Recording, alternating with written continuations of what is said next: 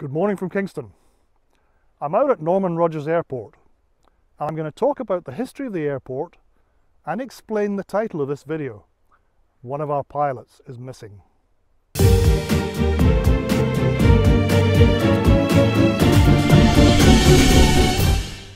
As you approach the airport, you can't help but notice an aeroplane mounted on a stand beside the road. We'll hear more about that in due course. But we need to understand that Kingston has been associated with aviation for a long time. The local flying club was formed as early as 1929, and within the club there is a private pilot certificate for one Lewis Edmund Smith, bearing the number 378. Although they were staged at a different site, Kingston's first aerodrome, in the north of the city, staged air shows that attracted thousands of spectators and featured dozens of aeroplanes as early as 1930. In July of that year, the airship R100 flew over Kingston on its way to Toronto from the UK via Montreal. When war came to Europe in 1939, the Anglophone nations of the British Empire were quick to recognise the need to train aircrew, and the risks of continuing to do so in Britain. On the 17th of December, the Riverdale Agreement, signed in Ottawa, created the Commonwealth Air Training Plan to train aircrew from Canada, Australia, New Zealand and the UK. 231 locations were selected for training in every province but Newfoundland, yet to join the Confederation. Kingston was amongst the 104 places selected to host an airfield, which had to be built from scratch with 3 2,500-foot runways and associated supporting classrooms, hangars and other buildings. The legacy remains clear today, including 2 of the original 5 hangars, and the outlines at least of the 3 runways, although one has become a taxiway. It's an extraordinary testament to the builders that these hangars are substantially sound, even 75 years on. Inside the hangars, little has changed. You can still see the original mechanism for swinging the doors, and in the workshops areas, there are even tool boards that were probably here during the war. The plan used 33 different types of aircraft, amongst them the Fleet Finch, Fairchild Cornell and the Boeing Stearman, with the Avro Anson, the Beech Expediter and the Bristol Bolingbroke, or Blenheim in British service, representing the twins.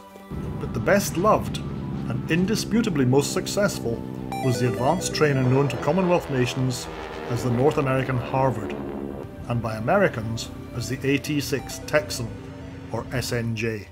But it's time to talk about the men involved. A website created by the British Fleet Air Arm pilot Geoff Aggleton gives excellent insights into training. He had initially joined the Royal Navy and volunteered for pilot training. Born in 1921, he was only 19 when he started basic training in Gosport, England, as an acting leading airman and officer candidate in September 1940.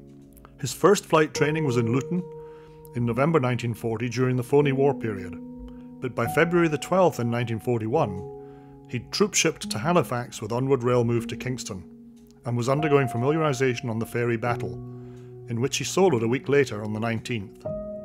His training was complete by the end of May.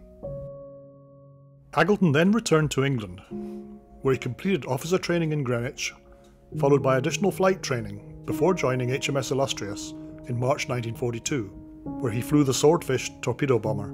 He would end the war flying the Marine Spitfire, or Seafire, and Fairey Fireflies. His long and eventful life ended in 2016. But let's return to that mounted Harvard at the airport entrance beside the Air Force Association building. It is an interesting and tragic tale to tell. In the early hours of September 23rd, 1943, another British acting leading airman, Geoffrey Fitton, just 20 years of age, was conducting solo night training. He had completed 2 circuits and took off on a third, never to return. His plane had gone down, a kilometre west of the airfield, in Lake Ontario. No cause was ever determined, and Fitton, who had escaped the sinking aircraft, was found floating by searchers some hours later, in his vest, face out of the water, but drowned. It's suspected that the waves had overwhelmed him, He was buried in Cataraqui Cemetery, where his grave can be seen today. His aircraft, this aircraft, lay on the bottom of the lake for 40 years, until discovered by local divers in 1983. It was recovered, restored over 2 years, and now commemorates the sacrifice of 44 men who died during training in Kingston, including the first base commander, Alexander Shackleton, who suffered a heart attack in 1941. Across Canada, some 800 airmen died in training, and their lives are remembered in the Ottawa Memorial dedicated by the Queen in 1959. The American President, Franklin Delano Roosevelt, described Canada in 1942 as the aerodrome of democracy. But before I finish, there's one more thing. Canada's last recipient of the Commonwealth's highest honour, the Victoria Cross, trained here in 1941. Robert Hampton Gray died 6 days before the end of the war, attacking a Japanese destroyer, the Amakusa, off the coast of the Japanese mainland in his Fort Corsair.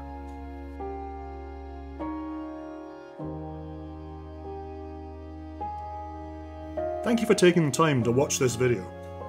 If you liked the content, please click below and consider subscribing for more in the same vein.